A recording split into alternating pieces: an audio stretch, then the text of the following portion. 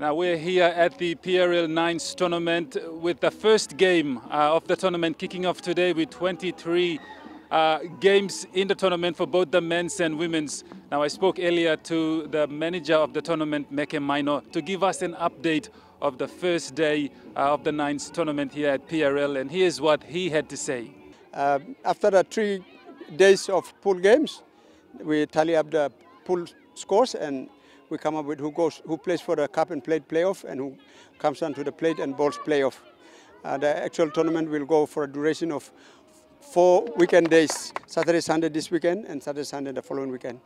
In the women's division, Royals took on the Sisters in a scintillating start for the Royals, who scored the first try to lead with 6 points.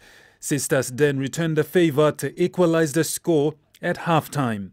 In the second half, Royals came strong and buffed, attacking the Sisters with strong attacks.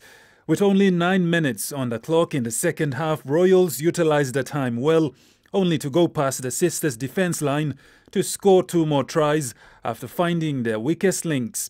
At full-time, it was the Royals that walked away with 22 points win to Sisters running behind with 10 points at full-time.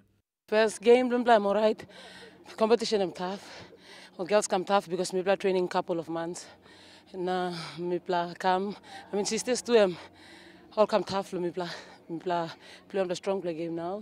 Now, day 2 of the Nines tournament will be played tomorrow here again at PRL.